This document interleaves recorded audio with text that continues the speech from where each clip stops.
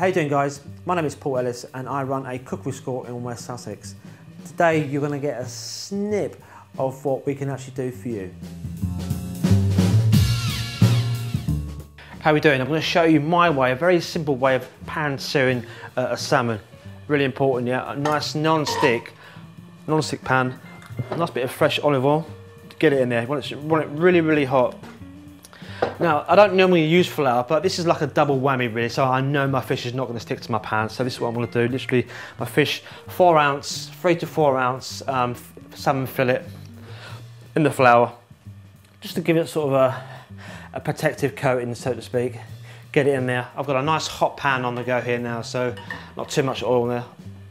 Get it in there, just shake off the excess in there. Straight in there, always holding the fish away from you, straight in there. Get it in that pan. All we're looking to do is colour the skin, turn it over and literally just colour the flesh, and that's it. Well, I'm not looking to overcook it in the pan and out. I want to get as max flavour, less cooking in a hot pan as much as possible. Salt and pepper, very important. Get plenty of flavour in there, let it absorb all that salt. Get a bit of pepper in there, fantastic. I'm looking for, like I said, I'm looking for a nice crispy skin, a nice coloured browny sort of flesh. I'm going to take it out and serve my fish up, fantastic. So, nice hot pan. Just checking for that skin, fantastic. Nice and plump, not too big, not too small.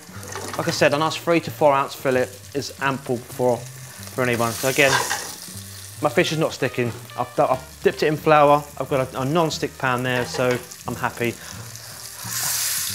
Waiting for that skin to sort of colour up really, really nicely. Lemon juice, lime juice, add a bit of chilli, get some flavour in there, get a bit some coriander, whatever you want to do, get some flavour in there. Looking really good. Turn it over there. As you notice, I use my hands there. Getting some nice colour on that salmon now. Literally, all we're doing is, like I said, in the pan, and it's coming out, and we serve our salmon up. Pan seared. That's it. On a plate, fantastic. And that's how I do pan seared salmon.